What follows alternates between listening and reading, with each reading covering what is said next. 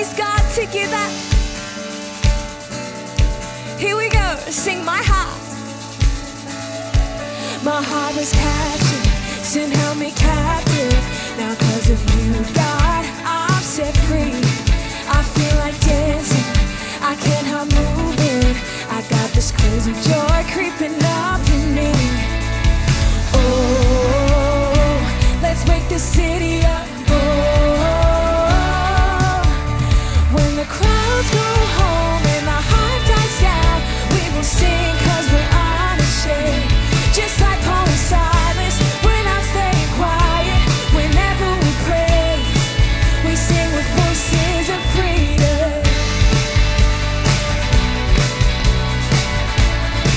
We sing with voices of freedom.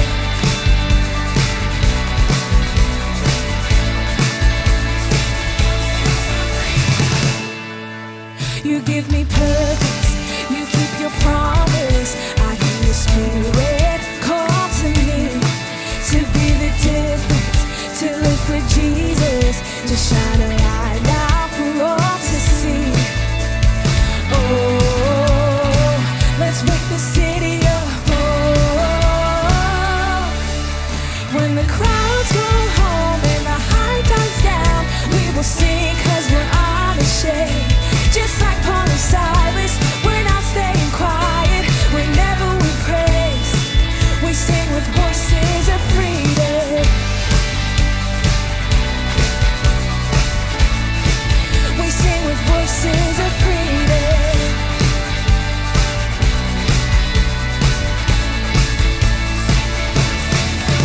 When the crowd goes home and the heart dies down, we will sing 'cause we're unashamed.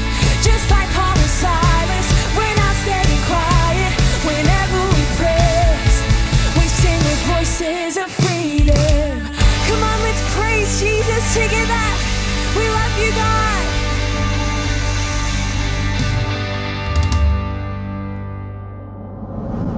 Hello everyone, it's so good that you are here with us. We are in week 4 of the Miracle series, which is super exciting. But I have my friend here, Lily, that's going to tell us what's up for the service. I am. Hi, Stella. Hi, Rise Kids. We've got a very exciting episode for you today. Nice. Jonny Lewis is preaching. So good. Who doesn't love it when Jonny Lewis preaches? Second thing, we're going to play a game together. Drop, stop, and pop.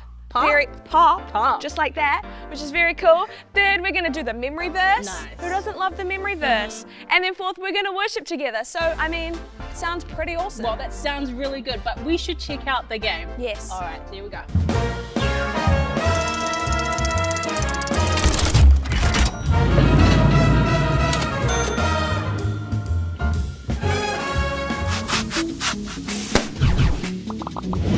Well, welcome back to another game of Stop, drop, and pop. great, because I completely forgot how to say the game. So Did that's your really good. mind just blank, did It it? did blank. But if your mind is blanked about how this game works, do not fear, because we are the greatest of the great. We're going to tell you what it's all about. Let's go to Back and Turbo. Well, ladies and gentlemen, welcome back to our Stop, Drop, and Pop game. My name is Mac, one half of your commentary duo, joined by my best friend for the bestest, longest time. His name is Turbo. Oh, we did it together that time. Thank you. I was thinking about just spicing it up. Well, it was very spicy. Here's how the game works.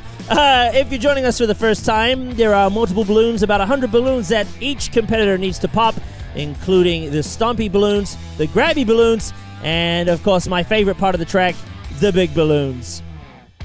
Wow. That's a lot of balloons, man. That is a lot of balloons. I've just been doing some calculations. Oh. And across the 3 weeks that we have just previously seen, Yep. I believe, if my Yep. math is being correct, we are well in the hundreds of balloons being popped. That's some fast maths, Turbo. All right, back to you, Jonny and Annalise, for the start of the race. Well, there it is. That's how you play the game. Now, game. Annalise, you have chosen, because you are the lady, ladies choose first, that you're going to go white. Team white balloon. Team white balloon. I'm going to go blue. Make sure you choose at home who you're going to choose, which will probably be me. Me. Should we do this? Let's do it. All right, let's go. Here we go. 3, 2, 1, go. Here they go. Races Pop, off. oh, Jonny with the pop of the lop of the lop. My, oh my, Annalise And here. where She's has she run straight gone? past. Oh my goodness. She's had to go backwards. Annalise. Oh my goodness. That's a real backtrack for wow. Did you see those stumps? Jonny here ripping those drapes too. Of course, here's my favorite part of the track. Well, second favorite part, the zigzag straight. Yes. And there's a real zigzag, and it seems like there have been some white balloons falling off the chairs. I don't know who stuck those to the chairs, but they have not done a good job as they have in the previous races. Oh, that it was some tight glutes that made the pop go. Yep. They are, of course, glutes talking about gluteus maximus, which is the buttocks region. The buttocks region. That's correct there, Mag. Now we see as Annalise is really struggling to pop the. Oh, there it goes. It seems like real shock that's went through the whole auditorium when she popped that balloon. It's like shock waves coming off the old sound waves. I think they're the same thing. Jonny now coming through the tunnel here, the first of two tunnels. Really struggling to get through that and really caused a bit of a delay, and now Annalise is ahead of the game. These guys look like they're extremely competitive. Correct me if I'm wrong, but have both of these competitors lost? No, Annalise won. Ah, okay, so Jonny here going for his first win. Yes. And look at how Desperate far. for a victory, I believe. He is going so fast. Annalise here jumping into the tunnel as well. And as tradition, let's sing a song. Twinkle, twinkle, little star. Yep. Oh, that is Jonny right now. Oh, It was nice. quite nice harmony, by the way. That was, I didn't even try. I'm so sorry. I wasn't sure what key you were singing in. It was G. Oh, should have said that from the start, Sorry Turbo. about that. Okay, Jonny here coming down the stairs now. Of course, have inclined, now declining. And popping balloons, ripping them to shreds. Look how far Just ahead he doing is. that. Rock, paper, scissors. I don't know what he's trying to do there, but he's popping balloons left, right, and center. If he's doing rock, paper, scissors, it's a different game. We are doing the stop, drop, and pop. Oh, there's collision, and he's taking the balloon with. Is that I'm even not legal? sure if that's. I don't think that's kosher. Wow. Wow. Jonny throwing it very hard. He Annalise, is desperate for a victory right now. she's going for the more slow and steady wins the race. Oh, Jonny going for the spinny aroundy, the darty. I don't know what he's trying to prove here, but it ain't proving much. No, I don't know how good of a technique that one was. Jonny now back into his rectangle for the blue balloon team. Can he get it? Oh, wow. How did that not pop? Well, I believe it didn't hit the dot. Ah, that'll be why. That'll be why. That would be. Oh, and Annalise losing control of the balloon. These are very tough to throw. Oh! And just as I say that, the commentator gets it on the money with Jonny lying on his tummy, but his back. Yeah, his back tummy, I believe it is. Back tummy. Very, very good. Well, thank you so much for joining us. I've been Mac. He has been Turbo. Over to Annalise and Jonny for the pre-match discussion debate. Well done, Jonny and Team Blue. He is our winner for today, even though he had shoelaces undone. What are the chances? That's amazing. Chances are very low. Anything you want to say, Jonny? I really need to drink water. How do you feel? But he's okay, guys. Don't you worry. I'm okay. I'll I survive. feel a little bit less tired, but that's probably because I didn't win. Maybe I should have put in more effort. Maybe. Maybe. I mean, maybe you would have won. but We'll see you yeah, next time. Let's see who's on top of the leaderboard Probably next me. week. Probably me.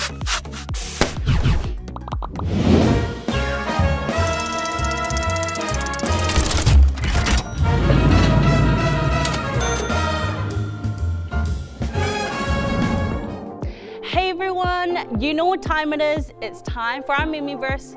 So stand up to your feet. You're gonna follow along with me. Are you ready? Okay, here we go. Let's say this out. Jesus looked at them and said, with man, this is impossible. But with God, all things are possible. That's in Matthew 19, verse 26. Nice, everyone. You guys are doing amazing, doing good, but I reckon we should do this one more time. Yeah? Okay, when the beat drops, get ready. Okay. Nice, everyone. Let's say this out. Jesus looked at them and said, with man, this is impossible, but with God, all things are possible. That's in Matthew 19, verse 26. You guys are good and amazing, but you know what time it is? Let's freestyle.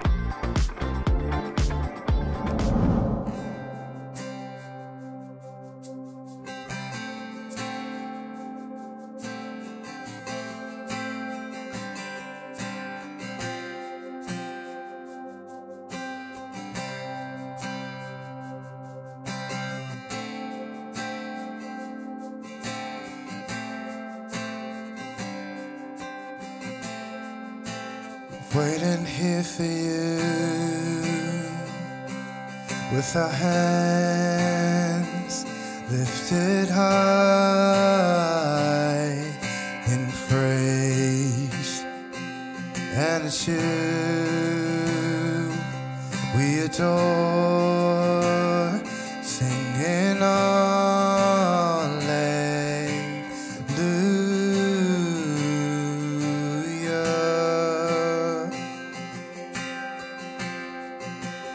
Waiting here for you with our hands lifted high in praise. And it's you we adore, singing hallelujah.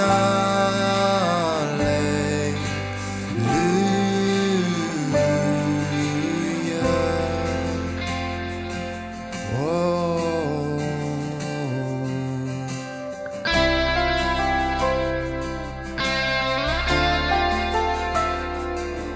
Turn our hearts towards you, Jesus. Whoa.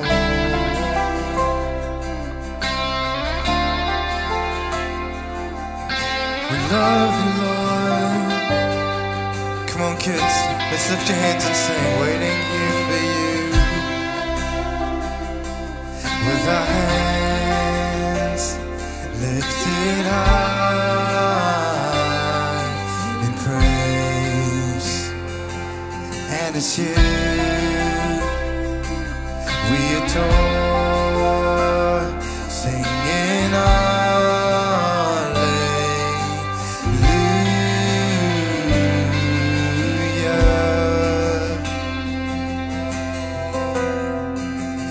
Waiting here for you with our hands lifted high. And it's you, and it's you we adore, singing we're singing hallelujah, singing hallelujah.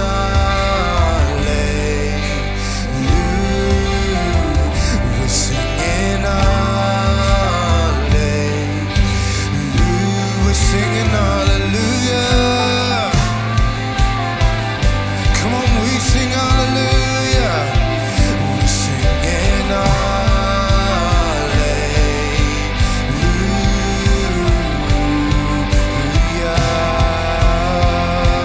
We're singing waiting here for you with our hands lifted high in praise. And it's you we adore,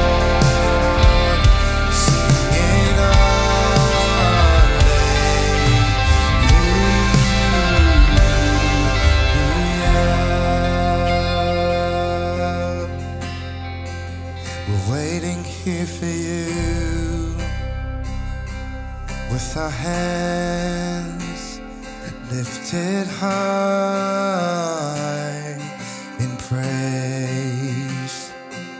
And it's you we adore, singing hallelujah.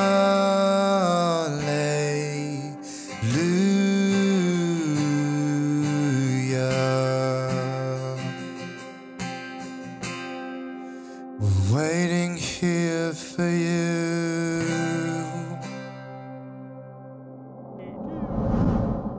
Hey Rise Kids, welcome back to another episode in our Miracle series where we are learning all about the amazing miracles that God has done in the Bible, but also in our own lives as well. And it's been such a cool series already as we've looked at so many different miracles that God has done. And today we were looking at another miracle, but today our one thing is this. There is a miracle of peace. A miracle of peace. Do you know, I don't know about you guys, but have you ever been in a big storm where the wind's really, really loud, where the rain comes down so hard that it makes the roof make this weird noise like that. And the wind feels so crazy you can feel your house shaking a little bit. Well, I live up on top of a hill. And the hill is not exactly a great place to be in a storm because the hill is the highest point in the hill, in the land, and you get hit by the wind really, really hard. In fact, my bedroom window looks right over the Wellington Harbour, and we get this amazing gust of wind that comes through the southerly, and it hits right on my window, and when there's a big storm, it makes the loudest noise ever. I get so scared in these big storms because I'm not sure if my window's going to break, if it's going to shatter, or if my trampoline down below is going to fly away. So I make sure I go chain up the trampoline so trees doesn't fly away. I make sure I close all the windows, and I sit in bed, and I try to go to sleep, but it's so hard because it's so noisy, and I just can't find peace in that moment. You know, there's a story in the Bible, a bit similar to this. In fact, the disciples, they were caught in the middle of a storm. In fact, in the storm that they were in, they were also in a boat in the water, in the middle of a lake, where this big storm turned up, and the Bible says that the waves were so big that they were coming over the boat, and they were so scared that they were going to drown. But Jesus, the Bible says, was also in the boat. However, he wasn't awake. The Bible says that Jesus was sleeping in the boat. How good is that if you could just sleep for a storm? And the Bible says that the disciples were freaking out. They were so scared because they didn't know what's going to happen to them. They woke up Jesus saying, Jesus, save us. We're going to drown. But Jesus gets up and he says, where is your faith? Where is your faith, disciples? And the Bible says that he goes and he talks to the wind and he talks to the waves. And all of a sudden, the wind goes down, the waves go down, and the storm is all gone. And peace comes back in that moment. How incredible is that? That our God can control the wind and the waves and the storm and tell it to go away whenever we need it to go away. God brings a miracle of peace into our lives. You know, through our lives, we can do things and live in different ways that can almost bring on different bad things in our life. Now imagine that this balloon here I got here, it's a bluey purple balloon. It's I don't know what kind of color it is. It's a bluey purple balloon is what it is. Now imagine that this balloon is our life. And if things happen in our life and they're not very good, like maybe we're scared of big storms. Kind of gets a bit bigger, right? But maybe other things happen in our life. Maybe we watch a bad movie that we weren't meant to watch, and it kind of piles up on us, and we feel a bit guilty about things that are going on and things that we've watched, and it gets bigger and bigger. Woo! That's a lot of you right there. And then we get more things coming into our lives that we shouldn't be doing. Maybe we said some bad things to our friends. Maybe we participated in some gossip that's not very good.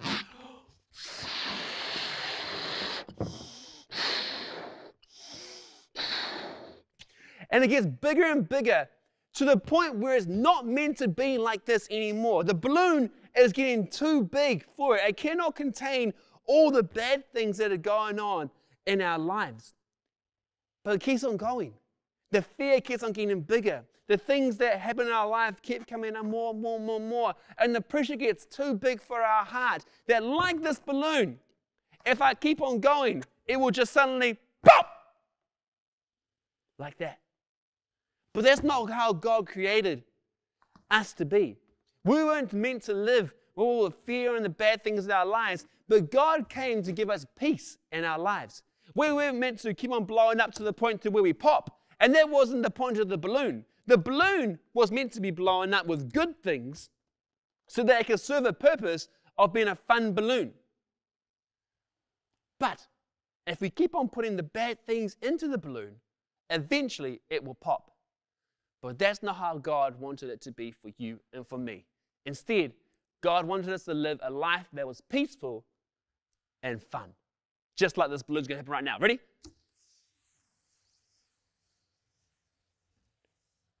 I was spending a lot more dramatic zzz around the room with that balloon, but that didn't work very well. But you get what I'm trying to say. The balloon was never made to pop, and neither were you. God came to give us peace, and so that we can have peace in our lives and live a good and healthy life with our Jesus. Jesus in this story brought the miracle of calming the winds and the waves to show us that he can bring peace even in the most craziest of times in our lives. When we're worried, when we're scared, when we don't know what's happening, God can bring all our fears into one place and replace it with peace. We can trust God to do that, to calm our hearts and bring peace to any place that we're in. In fact, there's a special peace that God gives to us. It's called shalom peace.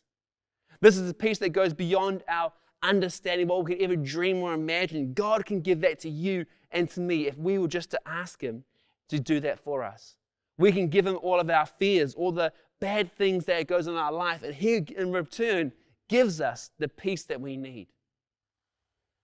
You know, I said before that I don't really like being in storms. But I remember as a little kid in bed during a storm, and I couldn't go to sleep because of the fear that was going on in my life from the noise and the craziness going outside. And I remember sitting there in my bed, not knowing what to do. But the only thing I knew what to do was the one thing that I learned in Sunday school, and that was to pray to God. Pray to God that he would give me peace, that I could go to sleep. Pray to God that he would help me with my fears so that they would go away and that I could just trust in him. So I remember being in my bed and praying to God. Just a simple and easy prayer to say, God, can you help me? I don't want to be scared anymore. I don't want to stay up late at night while the storm's going, wondering if I'm going to be okay or not, but I want your peace. And then I went to sleep. Do you know what's amazing about that? God answered my prayer. I wasn't scared of the storm anymore. In fact, I had a great night's sleep because God gave me shalom peace. And he can give that to you too right now. In fact, if you're here right now and you're hearing this message and you've got some fears in your life, maybe you've got some things that have been building up on your heart for a long time and you need peace about those things. Well, God can give you peace right now. All you need to do is ask him for it. That's the amazing thing about our God. There's not a big list of things that you need to do. There's no testing to take to make sure that you qualify for God's peace. But you can ask for God's peace and he'll give it to you right now. So if that's you, I want you to lift up your hands to heaven, close your eyes, I'm going to pray for you, and we're going to believe that God's peace is going to come over your life right now. You ready? All right, here we go. Well, Heavenly Father, I thank you for every single child who's lifting up their hands right now to say, Lord God, I need your peace. I need your peace in my life to take away the fear, take away all the things that have been burdening me and weighing me down for so long. And today, we're declaring, Lord God, that your peace will come and flood their lives, Lord God. Lord God, that fear will be gone, Lord God. Lord God, they will live a life, Lord God, that is free, Lord God, of anything that's holding them back. And let them, Lord God, be filled with your joy instead. In your mighty name we pray. And everyone said, amen. You know, there's one more thing that God freed us from. And that was from this thing called sin. Sin is all the bad things that we do in our lives. In fact, we've done so many bad things in our lives that we couldn't actually pay back God for all the bad things that we've done. So God instead came down to earth 2,000 years ago in the form of Jesus. And he came down and he died on the cross for you and for me so that we could have another chance at life again. He paid for our sins so that we could enter a relationship with God. And if you haven't got a relationship with God today, then just like we prayed for peace in our lives, you can pray that God will come into your life today and you can have a relationship with him. He wants to make sure that he has a relationship with you. He is what we call our Heavenly Father. And he loves you so much that today he wants to make sure that he can have a relationship with you. So maybe today you've heard in Rise Kids a lot about this thing called a relationship with God, about in Jesus coming to your heart as your Lord and Savior, but you haven't done it yet. Well, right now, you can do it today. So if that's you and you want to have a relationship with God, you want to say, Jesus, be my Lord and Savior, be my best friend, come and live in my life, then you can do that with one simple prayer. And I'd love to help you in that prayer today. If that's you, close your eyes, bow your heads, and say this prayer after me. Say, Dear Jesus, thank you so much for loving me and for giving me life. I'm sorry for the things I've done wrong. Please forgive me and take away the sin that blocks me from you. I believe in you. Be my Lord. Be my best friend. now and forever. Amen. Amen, amen, amen. We're so proud of you. And now, my best friends in the world, they've got some really easy 3 steps for you to take now they made this great decision to follow Jesus. Check it out. Well, congrats to everyone that said yes to Jesus. We are so happy that you've made that decision today. But right now we have 3 next steps that we would love for you to take. So what's number 1, Lily? Number 1 is to tell someone about it. You can tell your life group leader, you can tell your mom, your dad, your brother, your sister, your best friend. Tell someone that you trust. Nice, that sounds so good. Yeah. And number 2 is read your Bible. And I encourage you to read your paper Bible, or if you want to download the YouVersion app, you can have your parents' permission to do that. I would encourage you to read your Bible. Yes, read your Bible. And the 3rd thing is to pray. It's not complicated. It's not crazy. You just have a conversation. Nice. Say hi, God. Tell him how you're feeling. Tell him how your day. Tell him what you need some help with. That would be awesome. Well, that's all the steps that we have today. So until next time, ka kite. Bye.